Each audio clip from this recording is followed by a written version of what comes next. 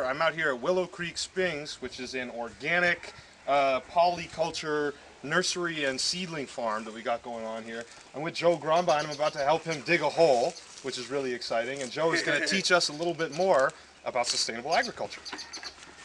All right, so here's what we do. This part right here, I'll let you continue on in this fashion, but all of this that you're looking at used to be plants.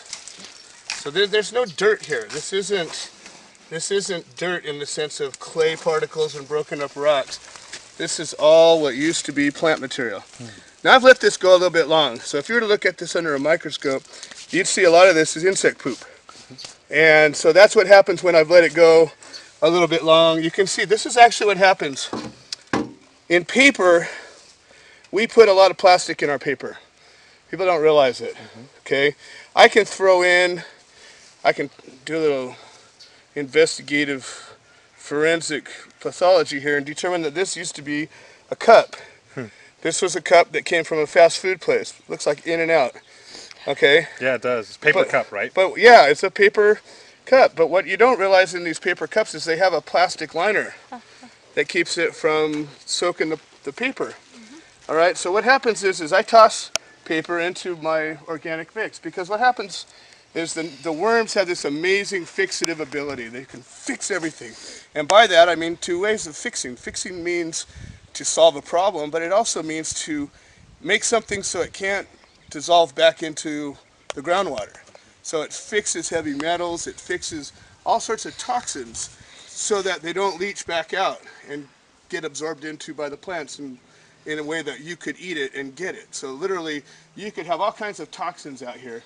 The worms come through there and they like encapsulate them. They fix it to where they just pass right through. They don't transfer their badness into something that can turn around, like fish go along and eat things that have poison in it, and then we eat the fish and we get the poison. And so we're all full of heavy metals and getting retarded by generation after generation because we keep eating poison because of things like that. Well, worms are the answer to that. They fix it. They make these heavy metals, these toxins, these what do you call it? Petrochemicals.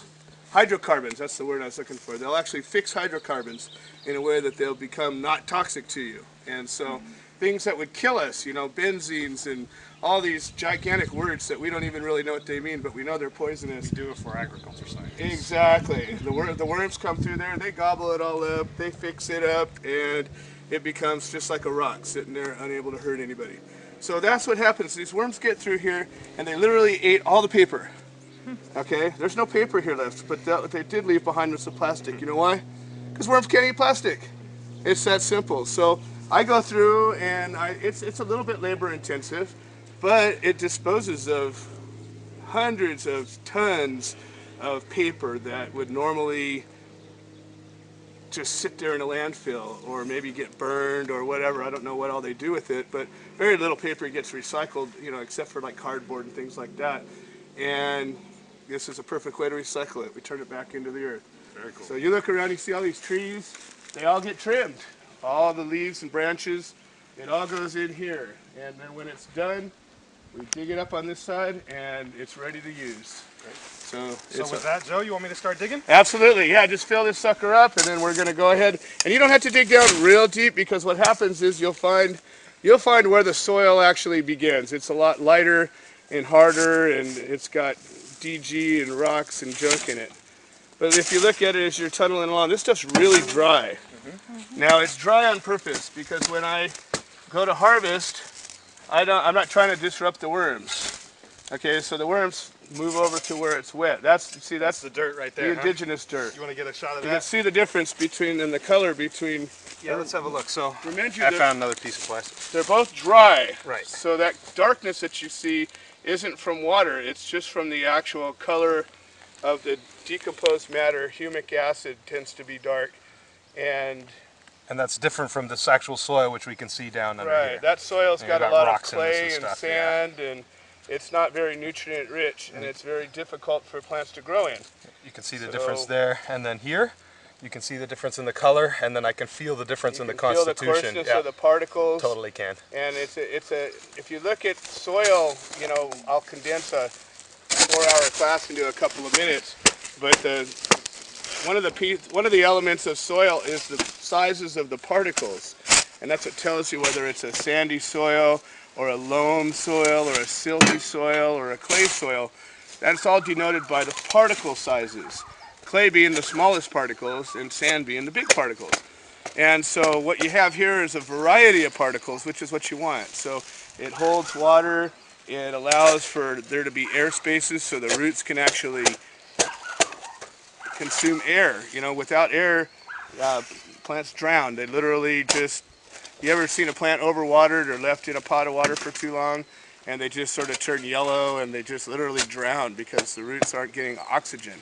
People think plants only take in CO2 and breathe out oxygen, but actually plants take in oxygen through the roots, and that oxygen is absolutely necessary for the absorption of nutrients and just the same things it is for us. They don't use it as their fuel the way we do.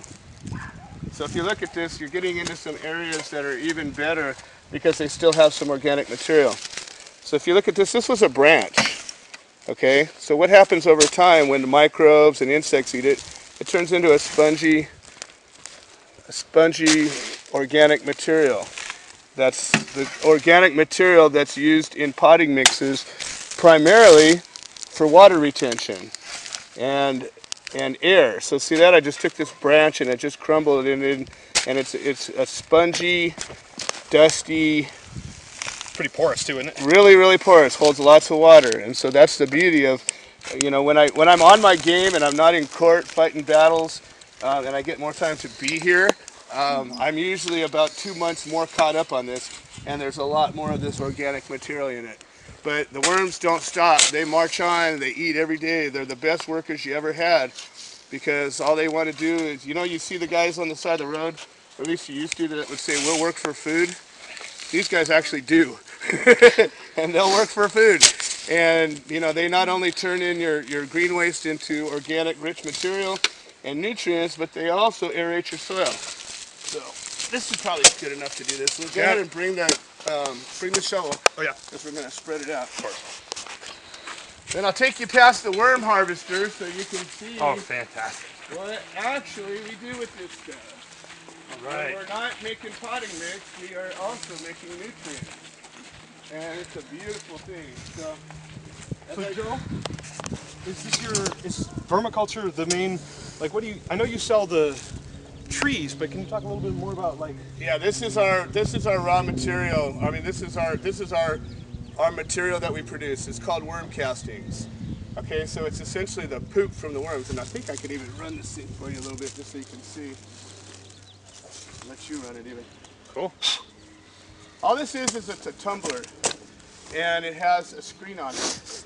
And I've got it set to where the finer screen is in the front, so most of the finest particles drop down first, and then the big stuff tumbles afterward. Oh, you know what, let me take these things out of here. Now, if I was trying to harvest worms, I would do it kind of the opposite direction, and the worms would get down real fast, and then they would sift their way out, and they actually come up on one side and you can capture the worms. Cool. But I let the worms be. I'm not here to harvest the worms. When people want to buy worms, I tell them to go to Walmart or some worm farm that sells worms, because my worms they're my gold. Sure. Okay, so as I was telling you, this potting mix is very rich in castings. Castings are very small pieces, and they're round. They're like little pebbles, okay? And so they kind of fit together. They fit together a little bit tighter than you would want if you're going to just grow just in castings. The problem with that is that it compacts too much and doesn't give you enough aeration. So, but it's also very water soluble. So when you get it wet, it just dissolves, and it's beautiful stuff. So really, the only thing we're doing here, where'd that shovel go? Oh, right here. Oh, it's right here. The only thing we're doing here is we're actually just sifting. Whoops. Wait, I got that. We're sifting the big particles. So when you look at this, this is all just the finest particles.